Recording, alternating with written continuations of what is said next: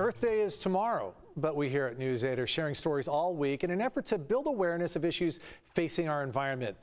You may not know it, but the roots of a plant can make all the difference when it comes to cleaner air. News 8's Netta Iranpour is here with this Earth 8 report to explain. You probably already know fossil fuels, one of the leading causes of sending carbon dioxide into our atmosphere, and that's really what's warming our planet. You may remember in science class, plants can actually help clean up that carbon dioxide, sucking it out of the air.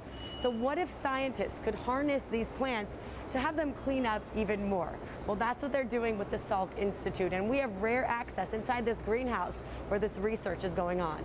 This is where row after row of plants, specifically soybean, are being tested to see how much carbon dioxide they can suck out of the air. So it's kind of like a lab on a just way larger scale. Greenhouse operations lead with Salk Institute, Makenna Hopwood, says it all starts with a variety of seeds. The seedlings grow here where you can see those highly desired, highly effective roots. It's those roots researchers are counting on to take carbon out of our atmosphere and sequester it deep into the soil. I hope we save the world, right? That's the goal. So I'd love just to be able to come up with the concept in the amount of time that we have. The idea with Salk Institute's Harnessing Plants initiative is to change the roots of plants. The three goals are deeper roots, and then more carbon in the root system. Mainly crops like corn, wheat, rice, soybean, canola, and sorghum. So those vast fields of agriculture all across the planet not only supply our world with food, but those crops will also clean up our act. Crops are some of the most prevalent plants on this planet because there are, millions of people, farmers all over the world who cultivate crops. And a lot of land where if you would make just a few crops better in storing carbon for longer, you'd have an enormous impact. Plant biologist and professor with Salk Institute, Wolfgang Busch, says this climate emergency requires immediate innovation.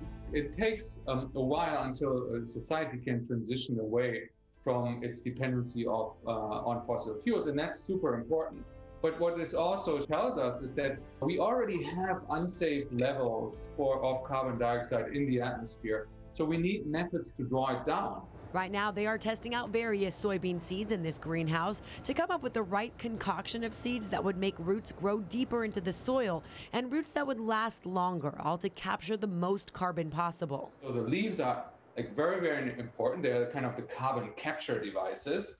And so we're thinking of roots as carbon storage devices. This is something that has the full support from renowned scientist, global climate leader, Dr. Veera Bhadran at Scripps Institution of Oceanography.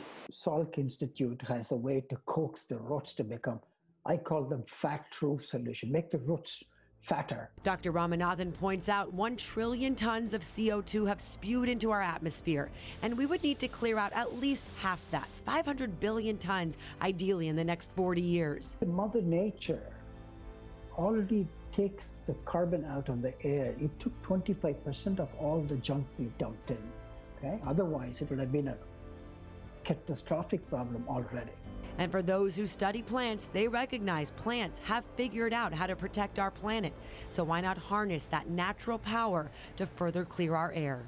They've received multiple grants over the past couple years, totaling about $80 million. And they'll have another 3 years to fully research and try out variations of these seeds. And the goal is to have farmers plant those seeds to produce more of these carbon cleaning crops. For Earth 8, I'm Netta Iranpour.